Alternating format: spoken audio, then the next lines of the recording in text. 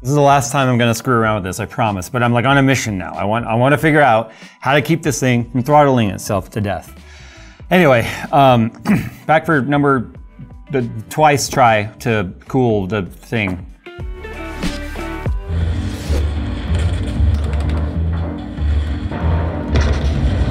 Hey, Jay. Jay. Jay. What? We got work to do. Yeah, I'm playing World of Warships. Yeah.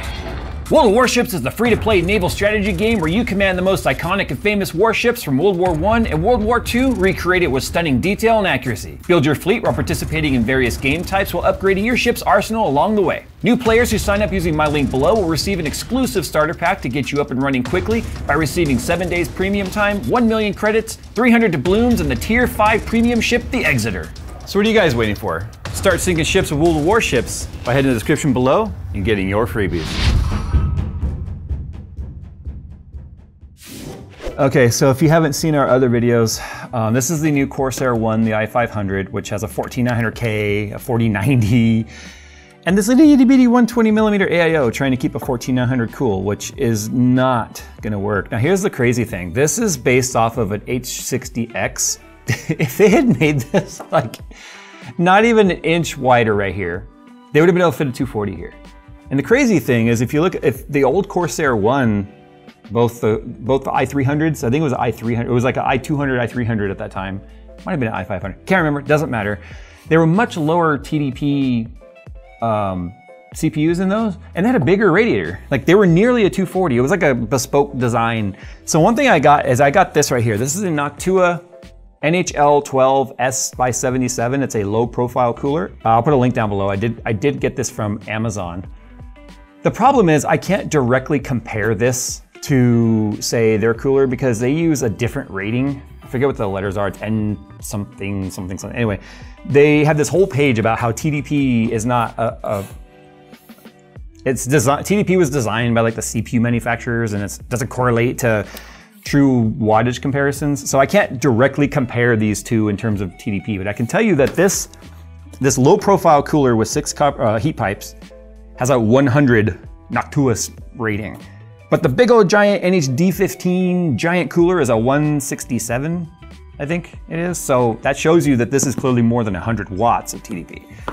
All I'm looking for is, when we did our test on this, was Cinebench throttled hard, like really hard, like down to like, what, 30,000 score, I think 31,000 score, maybe even less. It basically dropped down to like the performance of a 14700K. Like we dropped a ton down to like, I think 4 gigahertz all-core 4.1, which is losing more than 1.3 gigahertz of all-core clock.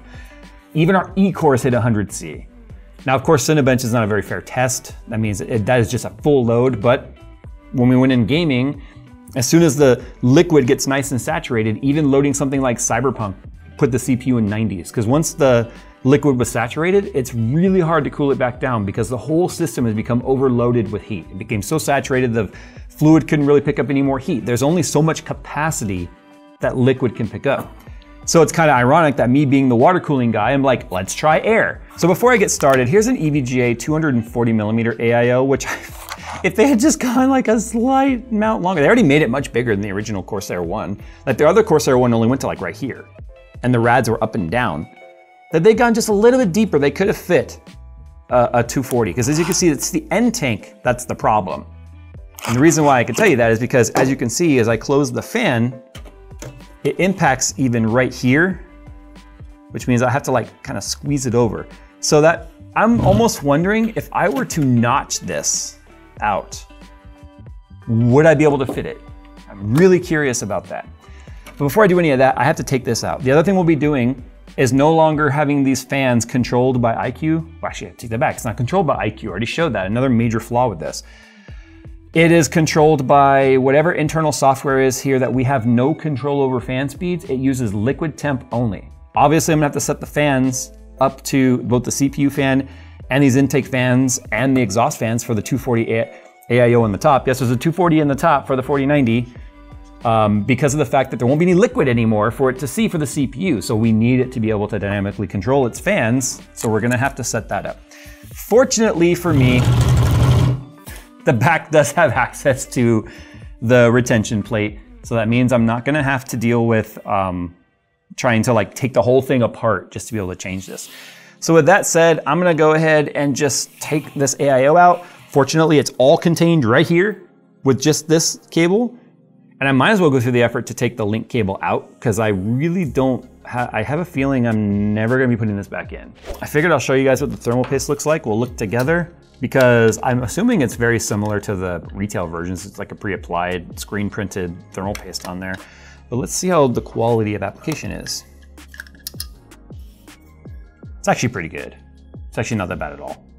I still can't believe we were asking this to cool a 14900. Let's go like this. It's not long enough. You know what? I'm just gonna leave the cable dangling in there because I don't know.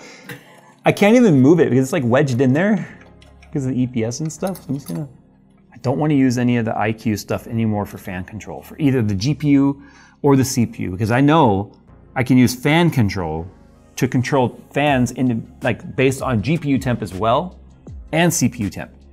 So I could just add in there a mixed curve of GPU and CPU, and whichever's hotter takes control of the fans, and have them all turn up and down together, which is exactly how it should be. Although the 15 millimeters on top should probably always be going near full speed. So here's everything that's in the Noctua box. Here's all the mounting brackets. Here's the cooler itself, which is so much smaller than I thought. I almost wonder if I could have fit an even bigger cooler in here. And I'm also feeling like I might change the fan out on this because you have a couple of different,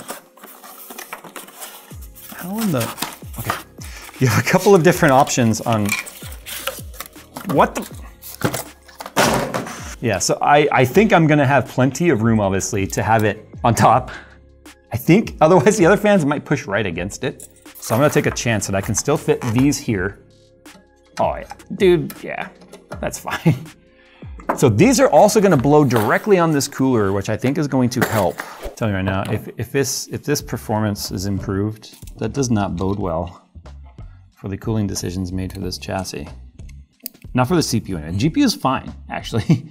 GPU did surprisingly well for just the 240. Most people that do water-cooled 4090s, like brands that do AIOs on their 4090s, do a 360 because they want the additional like headroom and stuff. Now it's obviously important to note that I'm not using the fan that came with it. I'm using a Be Quiet fan. I'm using different thermal paste.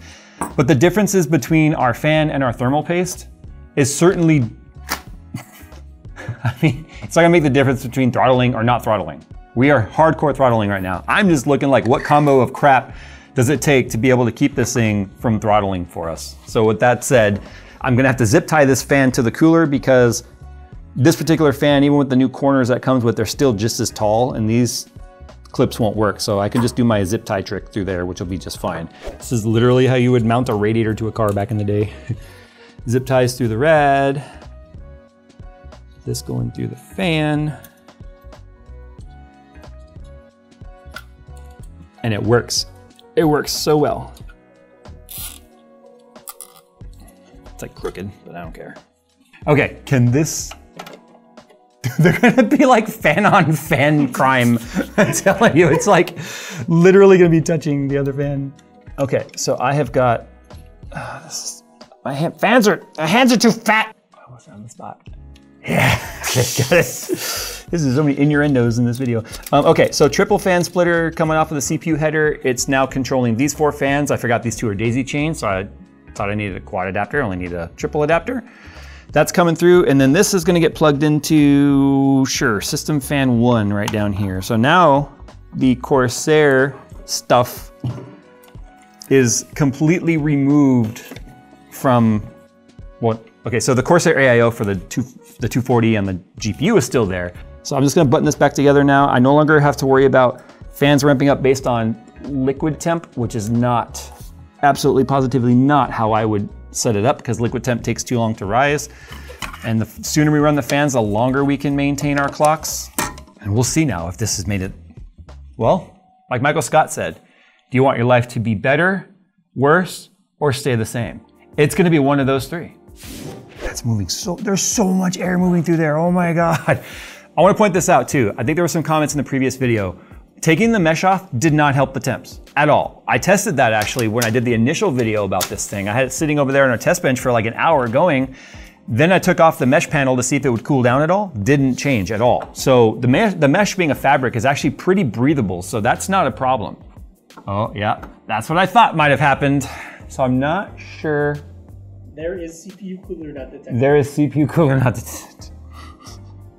System 1 is CPU. CPU is top fans, and System 2 is the bottom fan. So I have that so set up so stupid. Can I rename it? No? Oh, okay, whatever. So here we go. What are we going to spike to? 73, 77, 78, 79. We're at 5 gigs all core. 83, 82. Hear the fans? Do you hear the fans doing fan things? It's a 36,140. I think we were somewhere between the range of 36,100 to like 36,300 depending. And look how fast it cools back down, 39. Well, we have to do I'm gonna let it run for 30 minutes, but realistically we only need like 10 to see. It's back down to its, geez. And this thermal paste is just now gonna start doing its spread, because remember I don't know if you know, as thermal paste gets hot, then it fills in the gap. So it's only gonna get better actually as it gets heat cycled. So let's just do this one more time.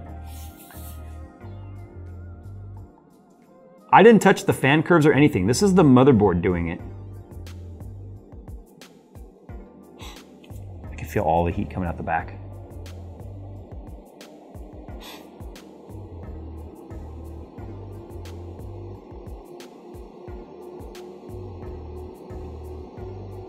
There's 92, 91.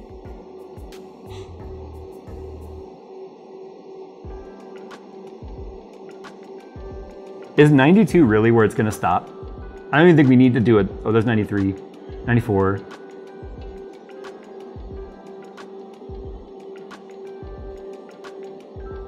It's close, man. We're asking a lot of this low profile cooler. Trust me on that. It's still at 240 watts. It's not reaching, oh, there's 100C right there.